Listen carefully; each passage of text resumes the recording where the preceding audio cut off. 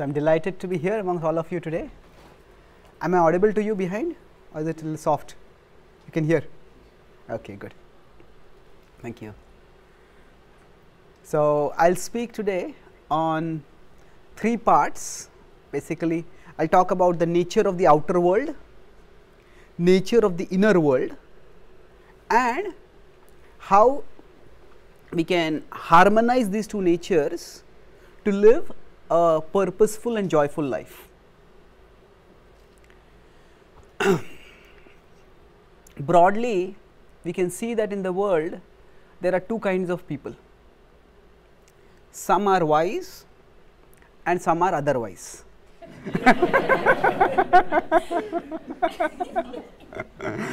And not only that, actually rather thinking of these as 2 distinct categories. Now, we are ourselves sometimes wise and sometimes what? Otherwise. Yeah.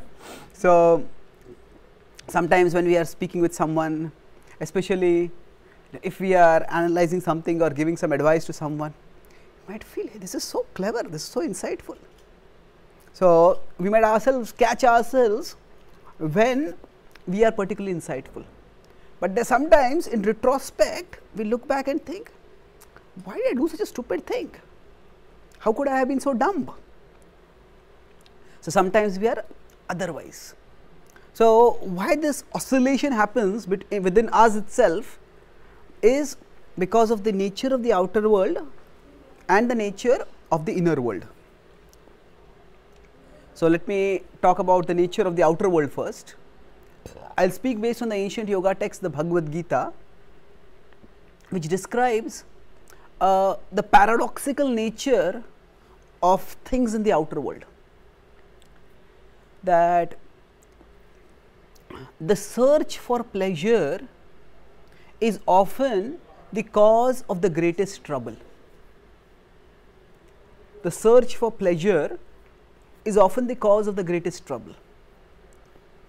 We could start from extreme examples. Say somebody starts developing some unhealthy addictive habit, say like smoking or drinking or taking drugs.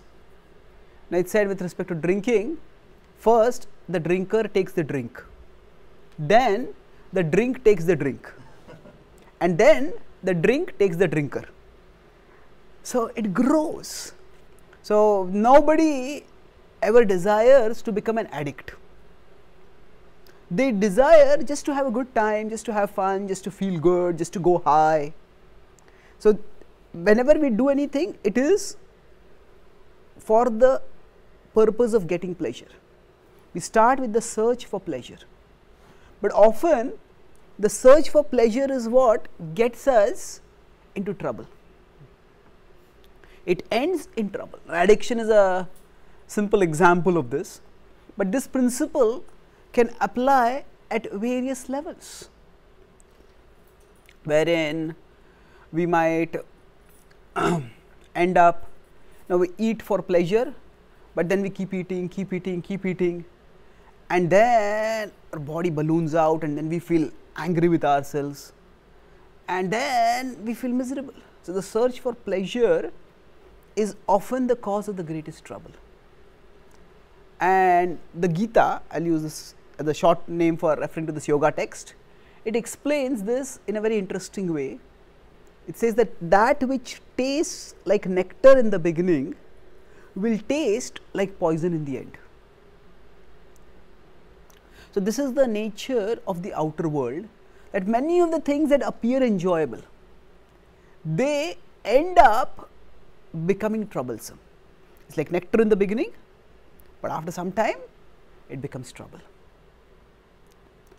And the Gita also has another verse which says that there is another kind of happiness, which is like poison in the beginning, but nectar in the end.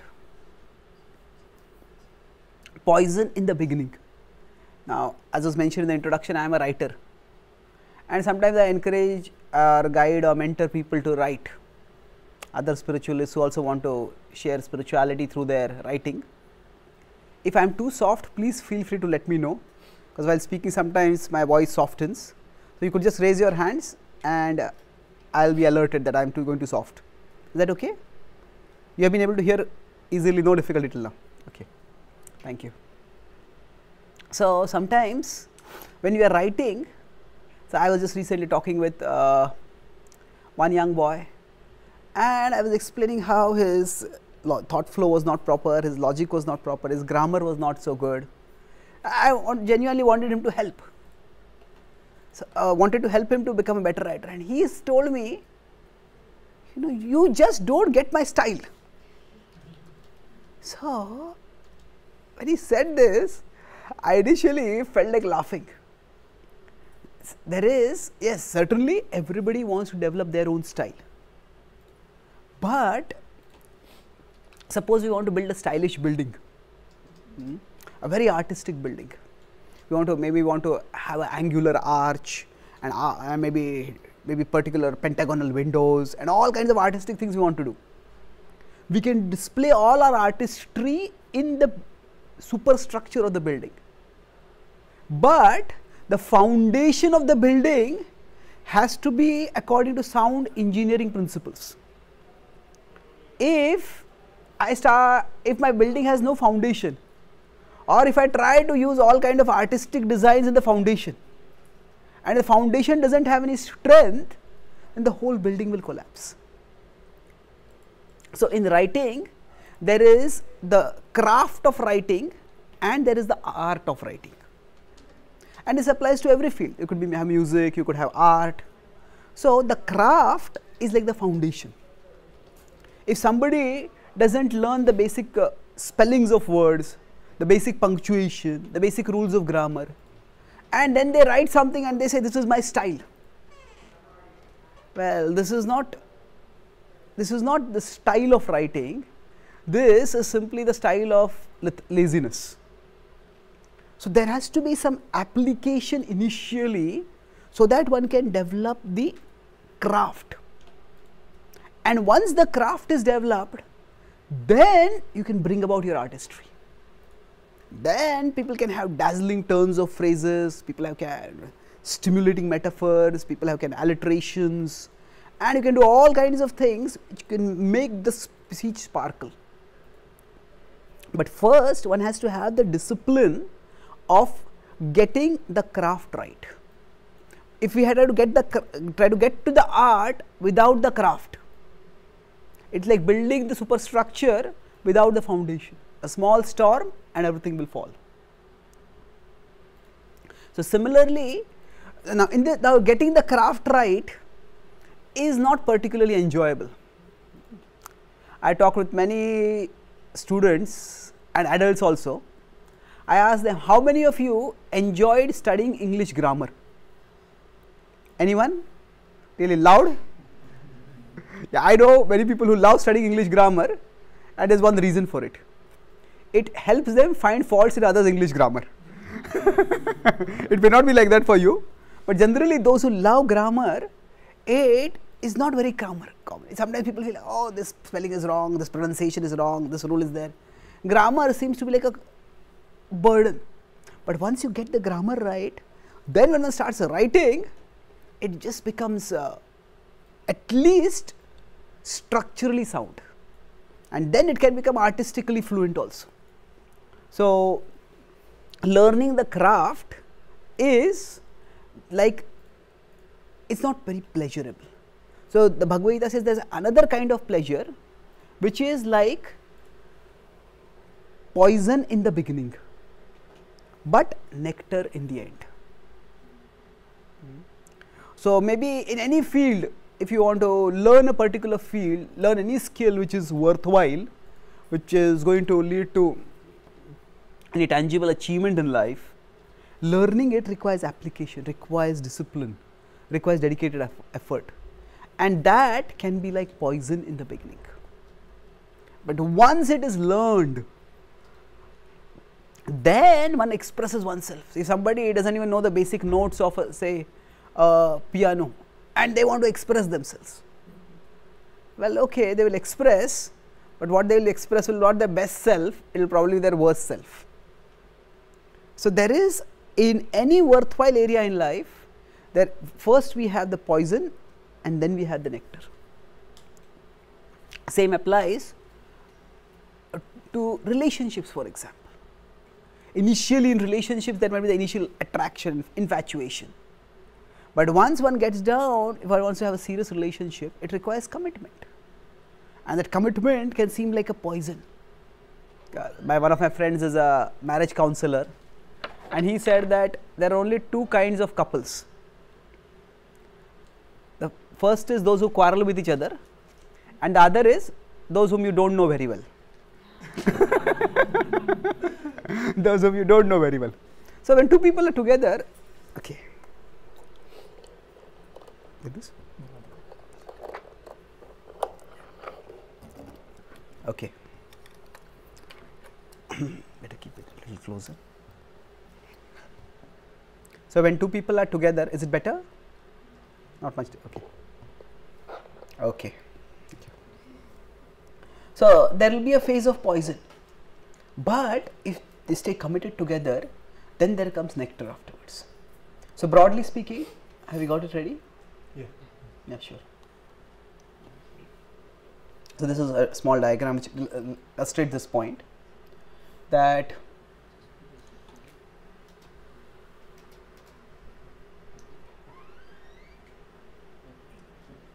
yeah, so talk about this.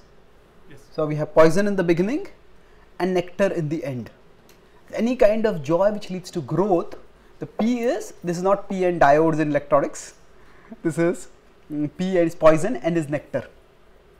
So that which tastes like poison in the beginning will taste like nectar in the end. That is enlightened happiness. That is the kind of joy which will help us grow, which will help us learn something, which will help us to contribute something. The other kind of joy is that which is nectar in the beginning but poison in the end, like say addiction.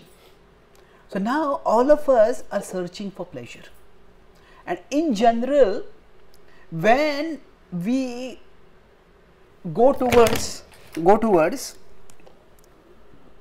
the joy that is poison in the beginning, nectar in the end, we end up becoming very wise. But when you go toward that joy which is nectar in the beginning, poison in the end, we end up becoming otherwise. So we oscillate between the two because of the nature of pleasures in the world. Now this is a broad division. Not every pleasure will neatly fit in these two categories, but you could see that everything that we do in life has broad characteristics like these. So this is the first point I was going to make, that we are often deluded by the nature of the world outside of us. So after each point I would like to have a short reflection, any point that struck you, any point that you found stimulating, or something which you would like to share with someone else when you go from here. Maybe we will have some reflection at the end also, but right now, any reflections? Yes? For example, like some people find it like very stressful when they're studying, but you know they're trying to pursue going to like either medical school or dental school, so then it can feel like poison, right? Studying all the time, but then your rewards will pay off like nectar, right? Once you get accepted and once you actually achieve your goals. Excellent example. Yeah, thank you. Yeah, studying can be like poison initially, but once we get into a promising career, that's like nectar. Yeah, thank you. Yeah? Do you think human value has an inherent purpose? Human pleasure has an inherent purpose. What do you mean by human pleasure? Like you were talking about pleasure and how like poison and like addiction and all of these things, but do you think human pleasure at its No, what do you mean by human pleasure? That's what I'm asking. How do you define human pleasures? What will you call as human? What makes you happy immediately? So you mean human pleasures means like food and things like that, or what would you? Does that have value? Okay, certainly. Do human pleasures have value? Of course. You could say at one level, nothing in the world is valueless. Human pleasures definitely have value.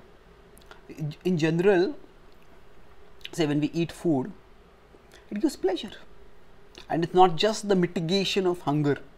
That's, of course, you could say a pleasure that is more a removal of pain. But if the food tastes good, that's also joy. And a large part of human culture is preparing delicious food. I travel across the world and every country has such amazing cuisines. So it is naturally a part of human life. And same we can say for music, for art, for entertainment, for sports, all of them have their place. The problem comes when we start pursuing them obsessively. All of us were unicellular organisms at one time inside our mother's womb. Now, millions of cells in our body. So, growth is what has resulted in this transformation, and growth is natural. But cancer is also growth. Our cancer is disproportionate and destructive growth, and that growth destroys the rest of the body.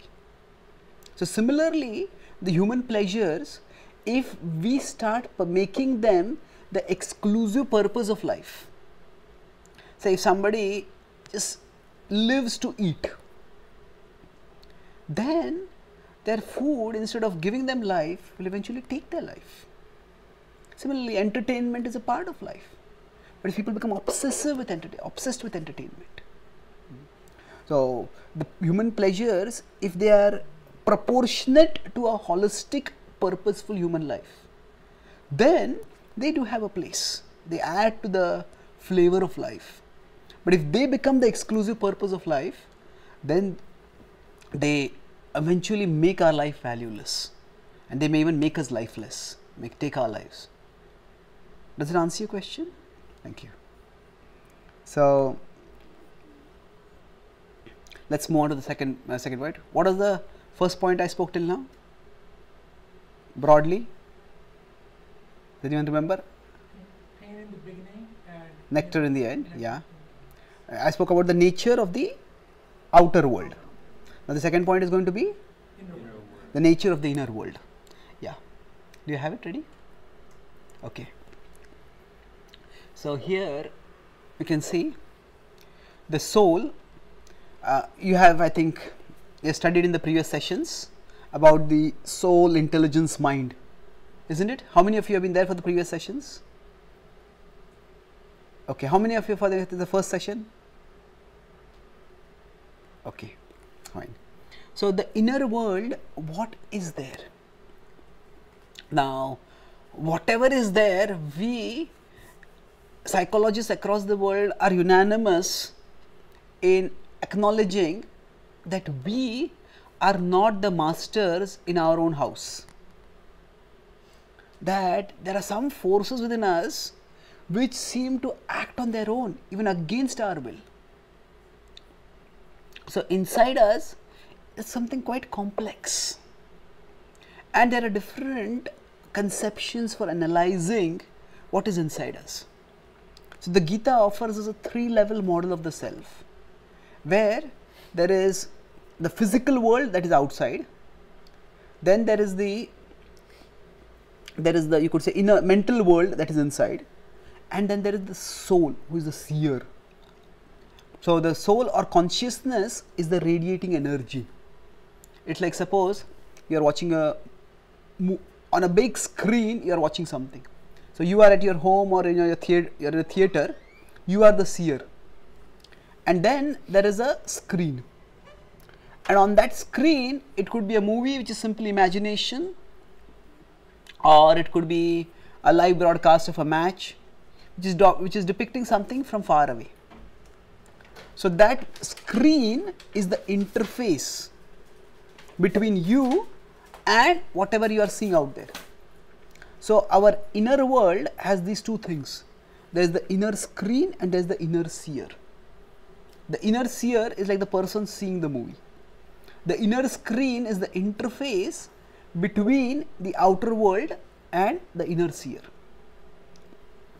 So now in this inner screen, there are broadly two forces, the mind and the intelligence. So the mind broadly refers to the faculty that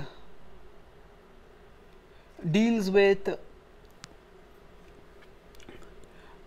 emotion, and the intelligence broadly refers to the faculty that deals with reason. Now, emotion and reason are two tools that we use, and both of them are needed for functioning. We want to be reasonable, we want to be logical, but a computer or an artificial intelligent robot can be much more reasonable and logical than us, but it has no emotions, it has no sentience. Now, if every morning when you turn on your laptop and as soon as you open the laptop speaks to you, I love you. How many of us would take that seriously? It's just a programmed output, there is no emotion over there. So, there is no consciousness over there. The programming could be changed, and say somebody who wants to have some fun at our expense or wants to anger us, they could change the program. Next day we open the computer and the computer says, I hate you. So, that's simply programming. Basically, the rational faculty of ours can help us to analyze, to calculate, to categorize, and that's important. But at the same time, we need the emotional faculty also, which helps us to connect, which helps us to relate with each other, to relate with people. So, both these faculties are there, and both these faculties are resources for the soul. The soul is the source of consciousness. It says some people are more emotional than rational. Some people are more rational than emotional. Broadly speaking, this might be divided according to gender, but all that's a generalization. But the point is that we could say that the soul is here, and in front of it there are these two resources. There is the mind, which is the resource of emotion, and the intelligence is the resource of reason. And the soul's consciousness comes through these, and then it moves outward. Now, in the inner world, sometimes the intelligence can be in control of the mind, and sometimes the mind can be in the control of the intelligence. We want to have emotions, but we want to regulate our emotions. If the emotions are not regulated, they can make us act impulsively. So, but if the intelligence is in control, that means we use our reason to channel and direct our emotion. Then what happens? You see in this diagram, from the soul the consciousness is coming outward to the intelligence, to the mind, and then when it looks at the outer world, at that time it sees beyond the immediates, beyond the first appearance. So, you see in the nature of the world, initially there is nectar and with respect to the ignorant joys, and initially there is poison with respect to the enlightened joys. But we can look beyond the immediate to the consequence, and our motivation to do something depends on what we see. Suppose say somebody goes for weight training. Now, either they can look at the huge weights, I can never lift this, or they can look at somebody who has a strong shapely body, say I want a body like that, I'll do this. It's a simple difference. What we see or what we focus on determines our response. So, if we focus on the effort that is required, we feel it's too much. If we focus on the result that will be got, oh, this is worth it. So, when we look at the weights alone, you think effort is too much. But when you look at somebody who has got a healthy body, oh, I want like this. So, basically our vision determines our motivation, and when our intelligence is in control and our mind is subordinated, then we don't just look at the appearance, we look at the consequence. Yeah, say right, like if you're studying for an exam, this is so boring, this is so exhausting, I just don't feel like studying. Now, when you feel like that, if you just go along with that feeling, we just give up studying. No, but if I do this study, I'll get into this college, I can get this kind of job, I can have this kind of career, I can create the kind of life that I want. When we have that understanding, when we keep that in our consciousness, okay, I'll go through it. See, the initial poison remains, but when our vision is focused on the eventual nectar, then we get the determination to persevere through the poison. Say if you are studying for an exam and suddenly you get a notification, your friend has updated their Facebook profile photo. Oh, what photo have they put? Immediately the answer comes, let's look at it. And then as compared to the effort of studying, just looking at somebody's photo, it seems enjoyable. Okay, let me have a break. So that seems like nectar. That seems like nectar. But if we see that and we go there and we see one photo, okay, what are the other photos here? And look at it, few more photos, and then hours may go away in that. And then after that, what a fool I am! Why did I waste so much time like this? We beat ourselves up and then we are unprepared for the exam and then we do poorly and then we experience the poison. So basically when the intelligence is in control, then we focus on the consequence and choose wisely. That's when we are wise. So inside us, what is in control? Is it the mind in control or the intelligence in control? That's very important. Can you go to the next picture? Now conversely, sometimes, now here if you see the flow is happening from bottom up. So the soul consciousness is coming first to the mind, then to the intelligence and then going upwards. When this happens, the intelligence is controlled by the mind. And then if you see what are with the arrows, where are they going? It is going to the nectar first. It's going, oh, this is so enjoyable. Just some people say, live in the moment, just enjoy right now. Yeah, okay, enjoy right now. But what after the now is over? Now, we want to live in the moment, but not live for the moment. We want to live in the moment means live in the present. That means use the present fully, experience it fully, contribute fully in the present. Don't get absent-minded worried about the future or lamenting about the past. Focus on the present. But we live in the present for something bigger than the present. We live in the present for creating a brighter future for ourselves. But when the mind is in control, the mind says, this is what I want and this is what I want right now. Forget everything else. And that, it's so troublesome. Forget it. I don't care for it. And this is where, if the mind comes in control, we go by the immediates and then we lose the ultimate. We lose the eventual things. And children have usually this kind of state, where their mind is in control. If they like something, they will delight. If they dislike something, they will start crying immediately. So it's almost all mind. And at that time, it is the parent's intelligence that is important. The parent has to some extent discipline the child. Now, as we grow up, eventually many of you will become parents and you will have your own children. But right now, you have to in some ways become your own parent. The mind will be impulsive like a child, but the intelligence has to be like an adult. And the essential turbulence of adolescence, teenage and youth, or you could say early youth, that is this tussle between the mind and the intelligence. And the mind takes control, then we get carried away by the immediates and we squander opportunities for building something ultimate, building something of lasting value. So our inner world can also work against us. If the mind is in control, then the inner world works against us.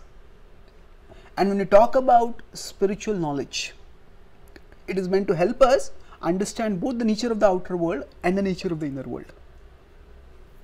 And then we can channel ourselves constructively.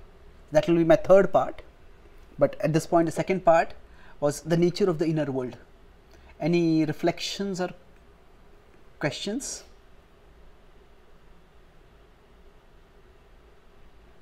Anything that struck you, anything that provoked your thought? Yeah, please. Kind of like how you describe the inner world. So say for example, someone's on YouTube constantly just watching, for example, like bad videos every day. What they see through their eyes is coming through their mind. So that's their food. They're like digesting it through their mind's eye. So that's going to eventually become their inner world. And then, say for example, they go to work from watching those bad YouTube videos all day. They see themselves, surround themselves by other people. Wow, the other people around me is really happy, but I'm not, for example. So is that kind of like, what can happen to them? Or the last point you said, is that kind of? So like, that can kind of like, is that kind of a description of that person's inner world? Okay, good point. If somebody constantly watches YouTube videos and then they go to work, and then others are not watching YouTube videos, but they still seem to be happy, still seem going on with their lives. Yeah, going on with their lives.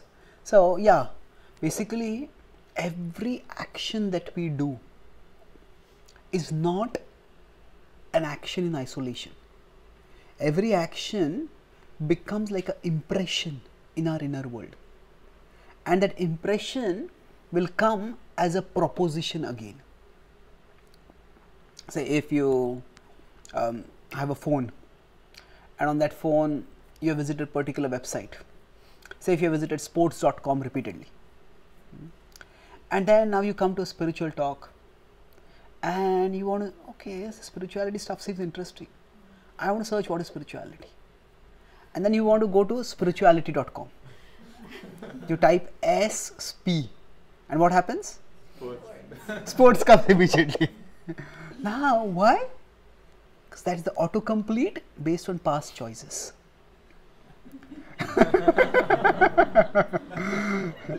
So now somebody else who has not visited sports so often, they type SP, maybe nothing will come, maybe 100 options will come. If somebody has repeatedly visited spirituality before that, as soon as they type SP, spirituality will come. So each choice that we make on our browser, that choice will reflect back as a autocomplete proposition in future. And the same applies in our mind also. Now in our inner world, every choice that we make becomes a proposition for the future.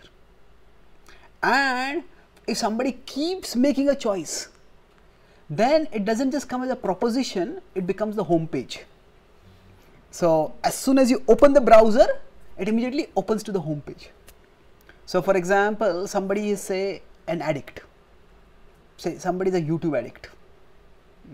Then as soon as the browser of their mind opens, as soon as they wake up, first thing is pick up the phone and open YouTube. So somebody who said, so is an alcoholic. The moment they wake up first, the first thing they think of is drinking. Till they want to sleep, the last thing they think of is drinking. So when something becomes our home page, something becomes the home page of our browser, and something unhealthy becomes a home page, that is when we can say a person is addicted. So of course addiction is a strong word, and it could simply be a compulsion, it could be a habit, but whatever it is, the important thing is, this is whatever our mind is like a programmed machine, but it is not just a programmed machine, it is a programmable machine. So whatever way it has been programmed in the past, we can reprogram it. Generally, if we are going to take some substance into our body, we take it a little seriously. If somebody tells us take a shot of a drug or take some drink, we'll be a little serious about it. No, I don't want to take this into my body. I don't know, it may harm me physically. But from the point of view of forming impressions in the mind, what goes in through the eyes is as impactful as what goes in through the tongue or the skin, going to the mouth or the skin. So although there may be no physical contact between what we are viewing with our eyes and us, like there is with drugs or drinks, but from the mind's perspective, when a choice is made, an impression is formed. So for the mind, whether there is a physical contact or simply a visual contact makes no difference in forming an impression. And so if certain impressions have been formed, they will come as default propositions for us. So we have to become more conscientious to resist them, and that's going to be the last part of my session. Does that address your point? Yes. Thank you. Any other points? Okay. So now, yeah, you want to say something? Okay. So now, suppose, say, let's start with something simpler to understand this. Say somebody feels that people take them for granted, people treat them cheaply, people exploit them. Now if one person does that, okay, you may feel angry, you may feel betrayed. If another person does that, second person does that, the third person does that, the fourth person does that, then if one person does that, the problem is likely to be, could be with the other person. But if 3, 4, 5 people are doing it, then where is the problem likely to be? Nobody wants to admit. Actually, it's much more likely the problem is with us. We might say, no, the whole world is filled with filthy people. Well, you might feel that, I can avoid taking responsibility for my situation, but it's actually disempowering, because if the world is bad, well, good luck about fixing the world. Nobody is going to fix the world, isn't it? If something is wrong with me, maybe maybe I am not assertive enough, maybe I am too naive, maybe I am too gullible, whatever. If the problem is with me, then although it's at one level disheartening to think that the problem could be with me, but although it is disheartening to think that the problem is with us, it's also empowering. Because to think that the problem is out with the world, there's no chance of fixing it. Who can fix the world? It's just too big. But if the problem is with us, we can fix it. So why I'm talking about this is, our context is that there could be a problem out there, there could be a problem in here. Now we talk about the outer world and we talk about the inner world. Now the outer world also has a somewhat deceptive nature. Things which look pleasurable turn out to be troublesome. Things which are actually fulfilling are initially demanding. Now can this outer world's nature be changed? We can't change it, isn't it? No, you cannot. If you want to have a say sharp intelligence, you have to exercise your intelligence. You have to study, you have to analyze, you have to memorize, and then you can have a sharp intelligence. Some people may have a sharp intelligence from birth also, but still they have to hone it. So the outer world is going to be what it is. What we can do is understand its nature. We can't fix the outer world. We can't change the outer world in such a way that that which is troublesome will appear troublesome, and that which is fulfilling will look attractive. That's not going to happen very easily. So what we can fix is what? Our inner world. Now fixing our inner world would mean that there is the mind and the intelligence and the mind. So which should be in control? The intelligence should be in control. Then we will be able to choose wisely. So I will talk about 3 points within this before I conclude, 3 concepts. I will talk about weakness, wickedness and virtuousness. So weakness is something which all of us have. So we may decide. I just came from Australia about 10 days ago, so I had done a seminar in Brisbane on burn anger before anger burns you. So then I was talking about this. Suppose somebody makes a resolution. It was quite funny when I actually saw this happening. Somebody said, I made a resolution, I'm not going to get angry again. I'm not going to get angry. And then what happens? They start getting angry. And then somebody reminds me, hey, you made a resolution, you're not going to get angry. I'm not angry. We become angry about being reminded that we are angry. That's how we make it deluded. So here, when there is weakness, when we have a weakness or a vulnerability, That means that there is a battle going on between the mind and the intelligence, but sometimes the mind overpowers the intelligence, and then we get angry, and then afterwards we realize, I shouldn't have done like that, I shouldn't have spoken like that, I shouldn't have done that. So this is weakness, where you get angry because the mind overpowers the intelligence, but then soon we realize, hey, I shouldn't have done it. Now, weakness deserves forgiveness. If somebody is weak, okay, don't hold it against them. They're trying, but we all have our human weaknesses. But different from weakness is wickedness. Wickedness is not where the mind temporarily overpowers the intelligence, but rather the mind completely dominates the intelligence. So, weakness makes us hot-headed, whereas wickedness makes us cold-blooded. Those who are cold-blooded, they plan diabolically how to hurt the other person the most. I was facilitating a mediation between two people, and one of the persons who was trying to have a reconciliation, he said, I know you are angry with me. The other person said, I am not angry with you. Anger is an expensive emotion, you are not worth it.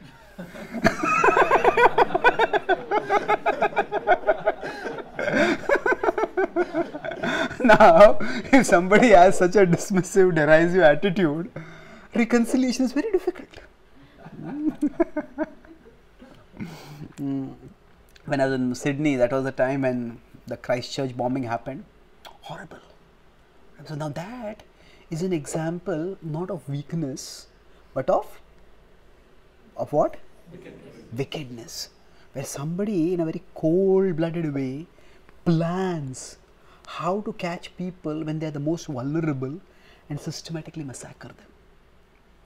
So wickedness is extremely dangerous, and then nobody is ultimately irredeemable, but wicked people, to give forgiveness to wickedness is foolishness, because they have almost like deadened their conscience. They are so completely convinced that I am right that they can't be helped. So wickedness is where the intelligence has become completely enslaved by the mind, and there is we all have some kind of inner war within us between our mind and intelligence, but for the wicked people there is no inner war, because the intelligence has been completely dominated and conquered by the mind, and then they use their intelligence to simply fulfill their devilish schemes. So somebody has gone to that direction, it's extremely dangerous. That person will do reprehensible acts and do it remorselessly. Whenever anybody if somebody is, say, addicted and they want to give up that addiction, as long as they are trying to defend and justify their addiction, nobody can help them. So if the intelligence has been completely controlled by the mind, where a person doesn't think that they have a need to change, doesn't think that they are wrong also, then it's almost like they are lost. So most of us are not at the level of wickedness, but that is something which you have to be aware of. We can go in that direction. Most of us in our inner war, we will be somewhere around weakness, and this is weakness, this is wickedness, and this is what? Third was? Anyone remember? Virtuousness. So virtuousness is where the intelligence controls the mind. So we would like to go from this journey, from here somewhere, towards virtuousness. And this is where our spirituality, a spiritual practice can help us. So what does spiritual practice mean, and what does it do? With that, I'll conclude this talk in brief. So spiritual practice, or we could talk about two things over here. There are spiritual principles, spiritual insights. In spirituality, there are two aspects to it. There is the philosophy and there is the practice. So the philosophy is what strengthens the intelligence. So when you come for sessions like this, you deliberate, you contemplate. Okay, this is how things are happening within me. So generally, if a battle is going on between two people, if say person A wants to win against person B, say two people are having arm wrestling. Now A and B are there. Now if A wants to win over B, one way is that A becomes stronger than B, or you strengthen A. That's one way.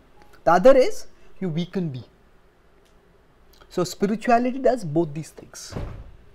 So what our spiritual practice does is that it strengthens our intelligence. Spiritual philosophy, the more we study this, the more we analyze this, the more we gain these insights, our intelligence becomes stronger. Okay, this is how things are happening. And it is not that just by understanding we will transform, but at least we will understand how we are being overcome. Say if from our house repeatedly money is being stolen, and we don't even know where the thief is coming from, then we can't stop the robbing. At least, okay, there is a window over there, they break that window and they come from there. Now, that doesn't mean the thief will stop coming, but at least we know what is happening.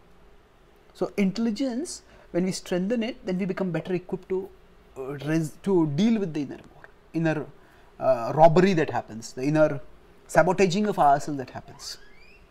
The second part is weakening the mind. Now, weakening the mind means that not that we give up our emotionality, but rather we channel or cleanse or purify our emotionality. So, the mind becomes weaker when it starts experiencing higher pleasure. I repeat this point, that the mind becomes weaker in its impulsiveness when it experiences higher pleasure. Just like, say, if a child is there and a child wants to play with the toys, but the mother or the parents say, study. No, study. Child may cry, no, study. And then say a child's name is Tim. Anybody with the name Tim here? Okay. Okay. So then the mother says, okay, you know how to spell your name? No. The mother takes it. Put this T over here. She's got some Scrabble or something like that. Put this T over here. Put this I over here. Put this M. This is T-I-M. This is Tim. Oh, this is Tim. Okay. Then when the father comes home or friends come, some relatives come, I know how to spell my name. Puts T-I-M. And he's so proud. Now, once he experiences the joy, hey, I want to study. I can learn new things. So, the mind changes the mind gives up its impulsiveness when it experiences higher pleasure. So, for that, say for example, we had this musical meditation before the session. So, meditation and other spiritual practices like that, they give us experience of higher pleasure.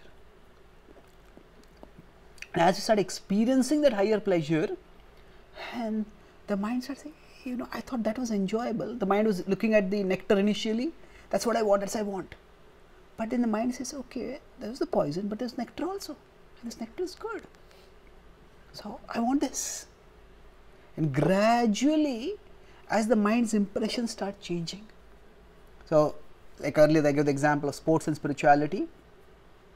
So, presently our mind will by default show us the initial nectar of ignorant joys.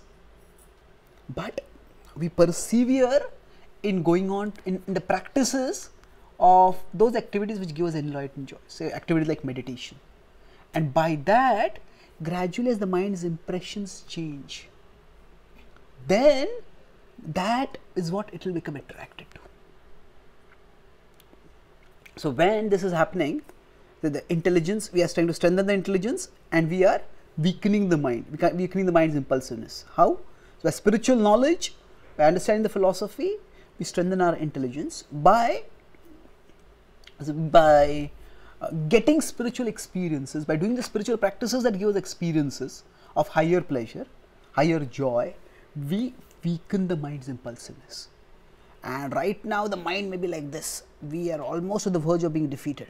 by the mind's impulsiveness, but gradually in this arm wrestling match, the intelligence will start becoming stronger and stronger and stronger, and eventually we will be able to discipline the mind. And when the mind becomes disciplined, when it can, you back the previous diagram, when we come to this level where the intelligence is in control and the mind is an aid, then we can become enormously effective in whatever we do.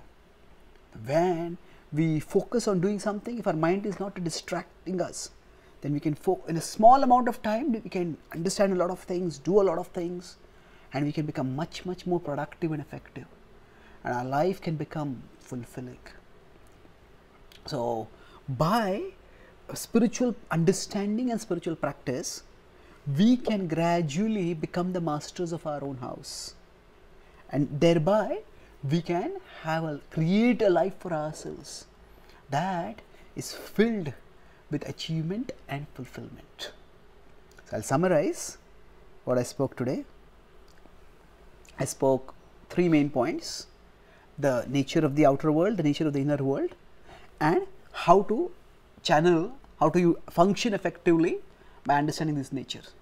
The nature of the outer world, I talked about how most pleasures which catch our eye, they are like nectar in the beginning but poison in the end. Give the example of addictions, and many other pleasures which are enlightened pleasures, which are uplifting, they are like poison in the beginning, nectar in the end. Like learning writing, expressing ourselves artistically through writing is enjoyable, but learning the nitty-gritty, the craft, can be a pain. Building the foundation of a house is not very fulfilling. When the superstructure comes, that's what is fulfilling. So the culture around us is filled with showing us the nectar initially of worldly joys, and that can distract us. Can you go next point? Then we talked about the inner world, where there is the mind and the intelligence. So basically inside us we often experience some kind of tug of war, and we are sometimes wise and sometimes otherwise, and that's because we have these 2 faculties. The soul is the source of consciousness, and mind and intelligence are like resources. So the intelligence is associated with reason, the mind with emotion, and ideally the intelligence should be in control of the mind, and then when it looks outwards, it sees the consequence of actions, and therefore it perseveres even when there is poison. Our motivation will be determined by our vision. If we look at how heavy weights we have to lift, we will feel disheartened.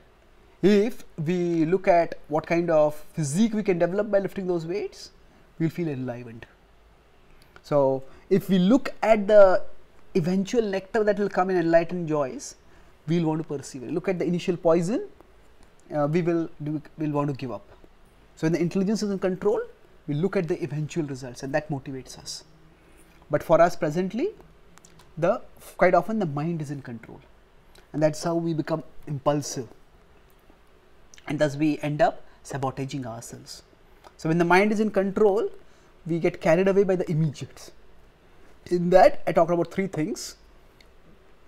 Weakness is where the mind occasionally overcomes the intelligence. Wickedness is where the mind has completely controlled and dominated the intelligence, and virtuousness is where the intelligence has trained and harmonized with the mind according to its plans. So we want to go from wherever we are between weakness and wickedness towards virtuousness. And how do we do that?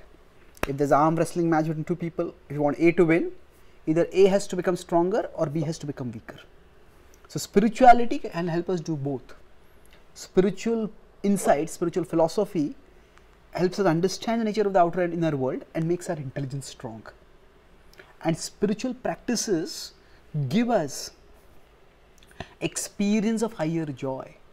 They take us beyond the initial poison to the nectar. So meditation and other such practices can, when the child recognizes that, okay, writing is also pleasurable, then the child will be ready to learn writing. Similarly, the mind experiences the joy coming from higher activities, then the mind's impulsiveness weakens. And when the intelligence and the mind can work together constructively, then our focus can become very strong. We can get into a flow and with even a little time and attention, we can do a lot, and thus we can create a life that is filled with both achievement and fulfillment. Thank you very much.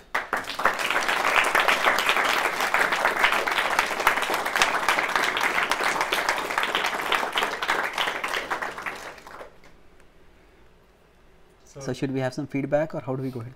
I mean, some reflections or questions, or what do you like to do? Does anyone have like a really pressing question on the whole thing?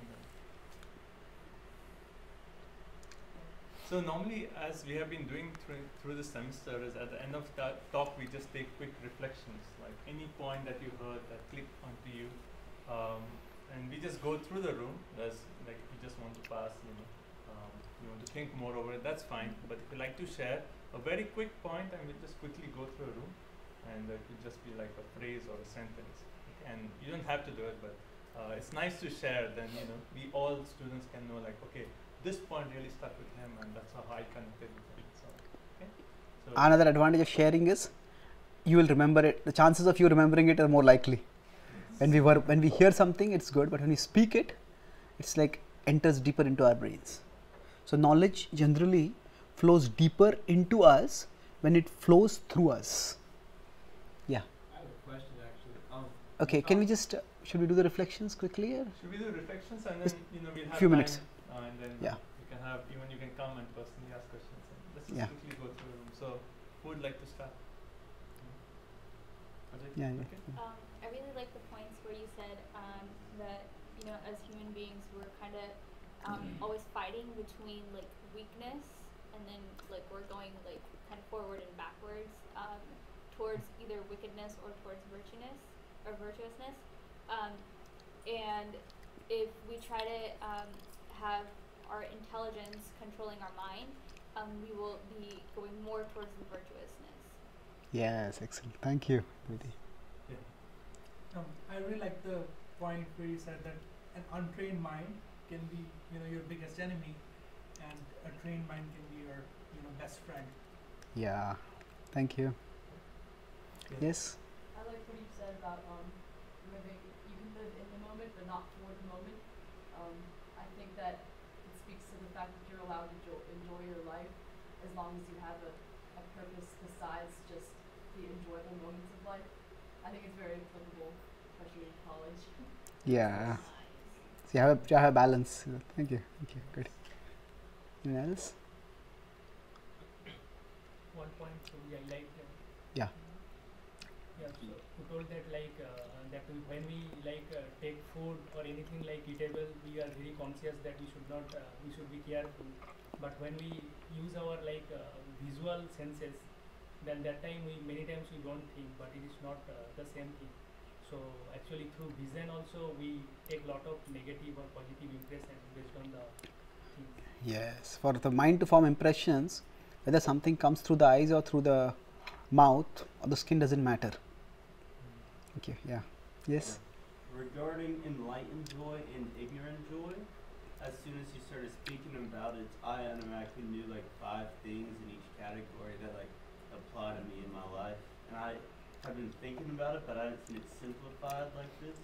And visually it helps easier to understand and apply to my life of cutting the ignorant joy and working more towards enlightened joy. Good. Thank you. Happy to be of service, and it's good to have something that we hear both vindicate and illuminate what you have been thinking. This is what I've been thinking, and this makes it more clearer. It makes learning synergistic with living. It's good. Thank you. I really like the arm wrestling metaphor that you gave of when we exercise our spiritualness and partake in spiritual activities, it decreases those negative thoughts or things that are going on in our life, that we can build on it. And, Yeah. get it done. Thank you. Yes. Yeah. I like the example of homepage, like the places you visit more becomes your homepage, and then it becomes in your consciousness. Yes, it's true. We all can actually introspect what is our homepage.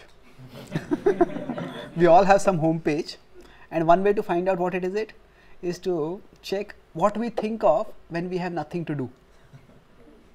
Where do our thoughts gravitate towards? That's our homepage. Thank you. Anyone else? Yeah. I was really intrigued by the inner screen, the seer, and the interface concept. Could you actually just retouch on that just so it kind of sticks firmly within me? Yeah. Inner screen is a very good metaphor to understand. Otherwise, this concept can be a little abstract. So, to just elaborate this with the mind intelligence, how that inner screen would work is that on the inner screen, either we can see the initial nectar, say of ignorant joys, or we can see the eventual poison. Now, if the mind is strong, then if you can imagine, you consider the inner screen to be like a camera. It can focus here or it can focus there. So, depending on who is stronger, they will focus on that direction. Now, sometimes suppose somebody wants to take a selfie, there is a group selfie, and some person wants to be very prominent in the phone. Hey, move it this way. The person says, move it this way. Then whoever is stronger, the phone gets angled in the direction. So, it's like that. The inner screen, what appears on it or what focuses on it, what zooms out on it, depends on the mind or the intelligence, which is stronger. Thank you. Yeah. Okay. So the poison and the nectar thing, that really stuck out to me as well. Does that also apply to discipline as well? So say for example, you see something you're like, oh man, that's got to be nectar. But for real, it's got to be something that you have to discipline yourself with, so you don't have to, go to something that's so joyous. So you can have that balance. Yeah, discipline enables us to choose whether we go for the initial nectar or we are ready to wait for the eventual nectar. The initial nectar is of the ignorant joys. So, discipline is where we are ready to wait. And it's not that we necessarily have to be disciplined about everything. We can choose, at least for the next 1 week, next 1 month, I am going to do this one thing regularly. And if we try to be disciplined in every walk of life, we will just get overwhelmed right away. Choose one thing, discipline ourselves in that, and then carry on. Maybe continuing that thing or going to some other thing. But discipline helps us to persevere through the initial poison till we get to the nectar in enlightened joys. That makes a lot of sense. Yeah. Okay. Yes. Any other reflections? Okay, so we'll take one question and then we'll end. Yeah. Yeah, you talked a lot about how to bring yourself, your own mind, from weakness or wickedness to virtuousness. How would you suggest going about applying that to somebody else? Like if you see somebody else that you might really, or you still might really be close with somebody that you really feel love for, but you see them walking down like a path of wickedness or weakness, especially wickedness, there, like how can we kind of help them? Okay. If we see somebody whom we care for going along the direction of weakness or wickedness, how can we help them? Broadly speaking, change can happen either because of compulsion or inspiration. Say somebody is working at a job and they just lethargic, not doing any work, and the boss comes and says, you'll get fired if you don't work. Hey, I don't want to lose my job. That's a compulsion. So they might be spending a lot of time just randomly surfing on social media, on the internet, and not doing their work. So sometimes compulsion is what triggers change. So, but compulsion is possible to apply only when there is something which the other person values that is at stake.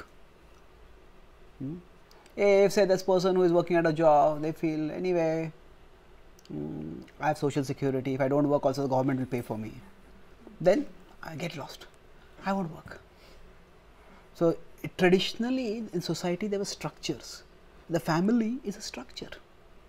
So when there are committed relationships in a family, then the fear of the disruption of that structure was what disciplined people. So in some ways compulsion can help others if we know something is of great value to them, and if that comes at stake eventually. So, but that's not a very positive motivation, but sometimes that's what is required. But it depends whether we are in a kind of position where we have that relationship with them. Like say parents, when they discipline their child, if they don't do something and say, okay, now you can't drive your car or you can't have your phone or whatever. But that is usually possible to do if we are in a position of authority and that person is subordinate up to a particular age. But beyond that, what we can do is inspiration. Generally, the door to personal change cannot be opened except from inside. Once it is even slightly open from inside, we can push and help them to open it bigger. But it can't be broken by banging from outside. So sometimes if somebody is going on a really bad track and despite our best efforts, they are not changing, then the best thing that we can do is stop protecting them from the consequences of their actions. I was last year when I had come to America, I had gone to in Connecticut. They had invited me to speak on mental health and spirituality. So there's addiction. So there was one person who came and talked with me, and he said that this is just one story, but there are many stories like this. This was like almost like a 60-year-old man, and he had a small 5-year-old girl with him. And I said, "This is my granddaughter. This is my daughter who started taking drugs." And then I was trying to help her as much as possible, but then she just kept doing it again and again. And once she left her daughter alone at home, and there was some kind of electric wiring that went wrong, and she came to my house and stole my life savings and went away. And that electric wiring triggered some fire, and her daughter was almost on the verge of dying in that fire.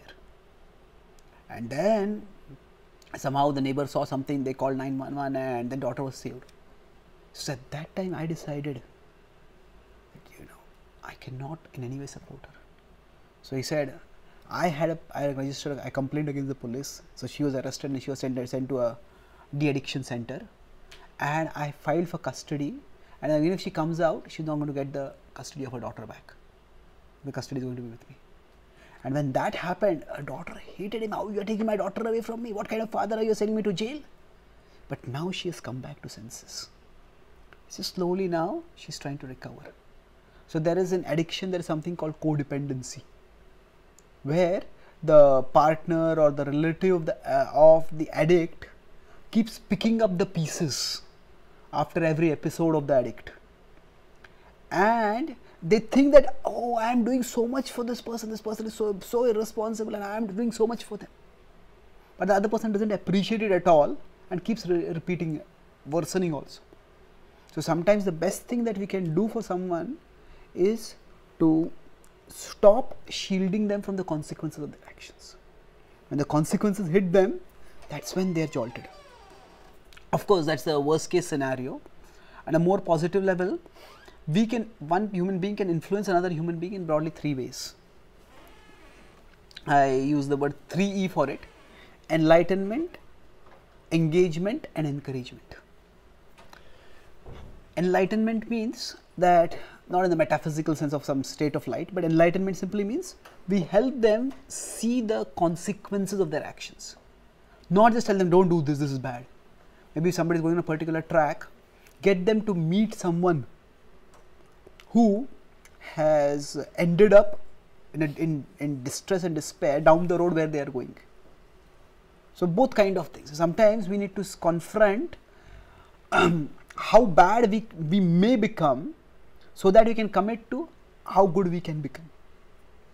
So enlightenment means helping people see the consequences of their actions. Like this same diagram, the nectar will lead to poison eventually, and present it in terms that they understand, not just like moral directions, don't do this, but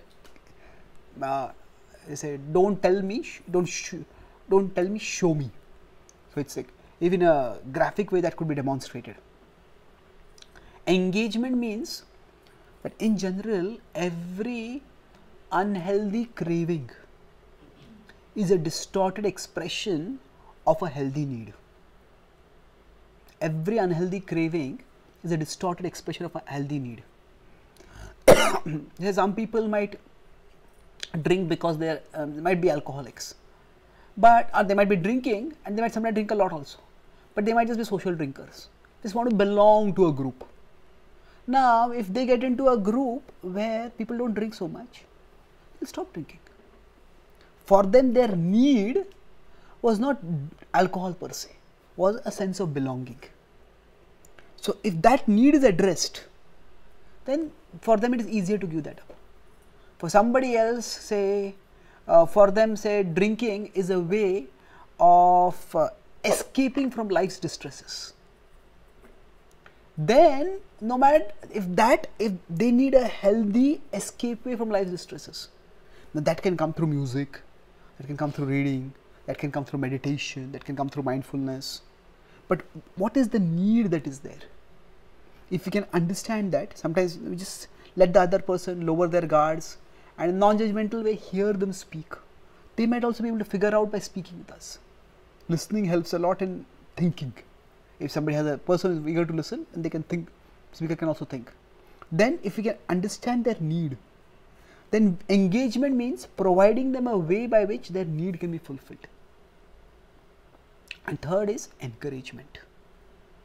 Encouragement means, suppose somebody is oscillating between, say, weakness and virtuousness. Sometimes what happens, we catch people when they do wrong. So somebody somebody has behaved well for 1 week, and on the 8th day they have a relapse. You will never improve. You always say you will change, and you again fall back to the same old thing. But instead, appreciate them for the 7 days. And of course, the 8th day relapsing is the issue. But people don't just need to be shown the right way. People also need to feel that I can go in that right way. So encouragement comes generally by, I have a whole seminar on parenting about this, but parents, those who appreciate their children for what they achieve, those children don't develop intrinsic self-worth, because they feel my parents will love me only when I achieve something. If I don't achieve it, my parents won't love me. On the other hand, the parents appreciate how the children strive. In a disciplined way, you studied for this semester, that was good. Now sometimes they get good grades, sometimes they don't get good. They matter, but they don't matter so much. So if you focus on how people strive and appreciate them for that, that is in their control. So if we can, encouragement means affirming the intrinsic self-worth of a person. That you are not your bad habit. You are separate from your bad habit. You are here, your bad habit is here. I have issues with your bad habit, but I am here with you. And every time you want to wrestle with this, I am here on this side to strengthen you. So when we offer encouragement in that way, then definitely we can become an agent or a catalyst for helping them to change. Okay. So thank you very much.